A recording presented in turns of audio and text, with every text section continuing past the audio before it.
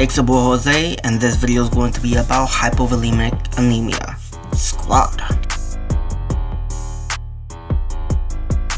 Hypovolemic anemia is basically a blood loss. That's what it is. It's a blood loss. It's an anemia related to a blood loss. Related to hemorrhaging, which is basically like, trauma or whatever. Burns, well, what burn is. Menorrhea, which is an excessive amount of blood loss related to menstruation for women. Of course, guys don't get that. You should know better, bros. Or it could be a GI bleeding.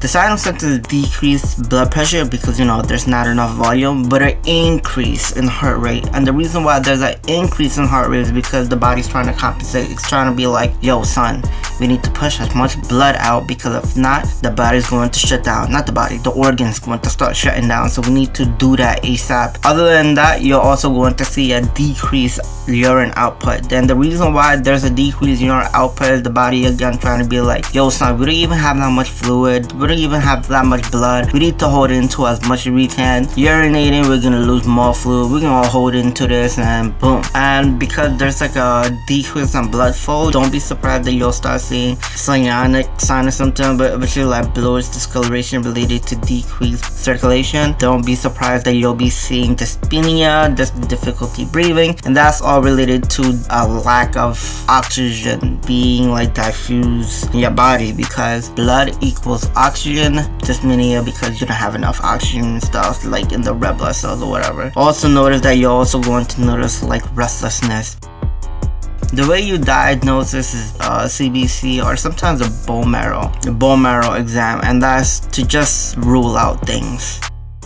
The intervention for this will be like control the bleeding. Control the bleeding as in like, if there's trauma, you're gonna apply pressure because you don't want it to come out more. Also know that there's going to be blood transfusion. And when it comes down to blood transfusion, there's a couple of things you need to know. You need at least 2 people within the scope of practice. One has to be an RN. Other than that, you need to get the consent. You need to get the order. And you gotta make sure that the order, the consent, and the patient all make sense. And that's one reason why you need 2 people, because those 2 people would legit verify this. You going to monitor vital sign before and after. When it comes down to after, just know that you're going to be monitoring the vital signs. And when it comes down to vital signs after, just know that you're going to be monitoring the vital signs every 15 minutes. Every 15 minutes within the first hour, then afterward every like 4 hours. And what you're going to monitor for the blood transfusion is signs of fluid overload. And that's one reason why you gotta listen to the lung sounds and all that too. When there's a fluid overload, you're going to hear crackles, so you need to